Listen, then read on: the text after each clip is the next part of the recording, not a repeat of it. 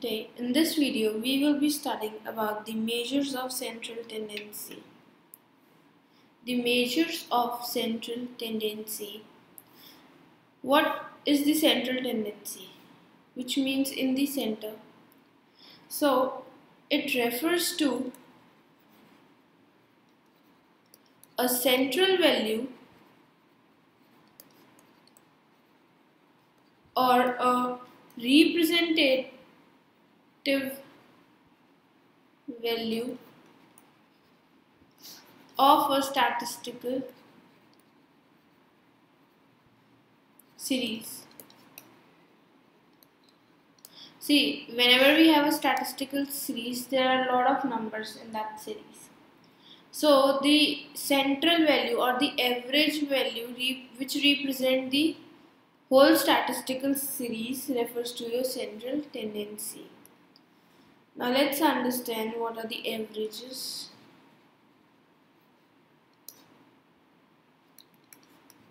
An average is a figure that represents the whole group. See, let's suppose if I talk about the weight of 4th class students, then it would be around 30 to 40. The weight lies between 30 to 40. Now we will take the average of all the weights that are different weights, and we come to the conclusion that the average weight is, let's say, 35 kgs. So this average weight is representing all the figures in the statistical series. Now, what are the various types of statistical averages? See, your averages are of two types, that are your mathematical averages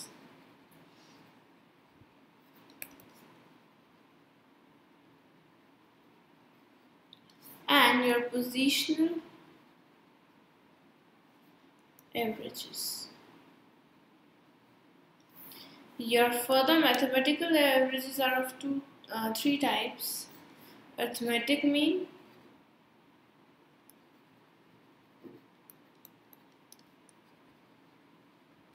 geometric mean,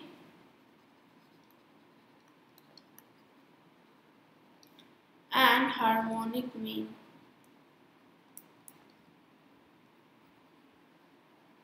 Positional averages are further divided into three types, that is your median, your partition value, that are your quartiles, deciles, percentiles, and your mode. So these are the types of the central tendency we will be studying in the coming videos. Now, what are the functions of averages? What the averages gives us?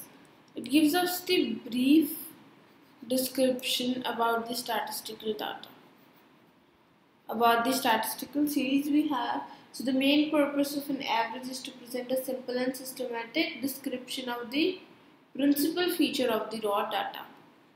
Second is comparison. Your central tendency or the averages helps in the comparison. Let's suppose we cannot compare individual income of all the Indians to the individually income with all the US citizens. So what we do, we take the average income of all the citizens of India and we take the average income of all the citizens of USA and we compare it. So it helps in the comparison. Formulation of policies. We know that the per capita income of India is less than as compared to the other countries.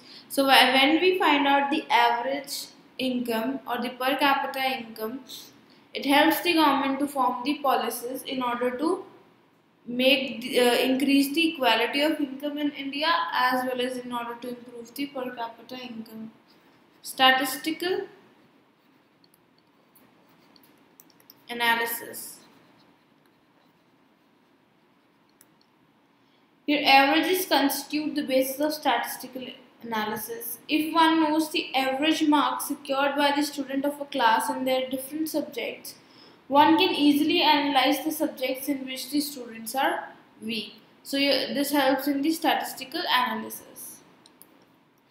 One value for all. See, your average value, as I told you, is the value that represents the whole statistical data. So one value for all, it represents all the values in the statistical data. Now let's study the essentials of good average. What should the average constitute that it becomes effective to understand? So number one, it should be clear and stable definition.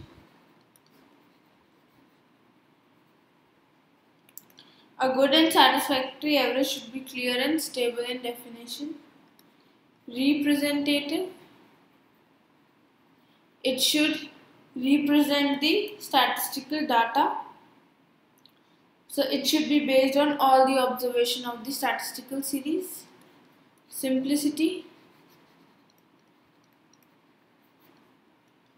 Simplicity is another essential feature of a good average. It must be so simple that it is easily worked out. Certainty, which means a good average must be certain in character. Only then an average value can be used on the basis of statistical analysis. Fifth comes your absolute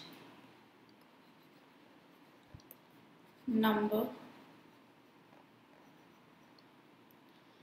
A good average should be an absolute number, that is, a percentage or a relative value does not serve a good average.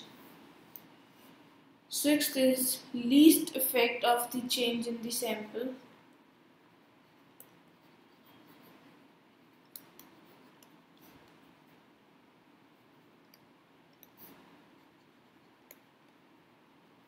An average of a series should be least affected by a change in the sample on which the average is based. So let's suppose we have taken a series and one number is missing, or we have misprinted that number. So your average be such that it should be least affected by any change in the sample.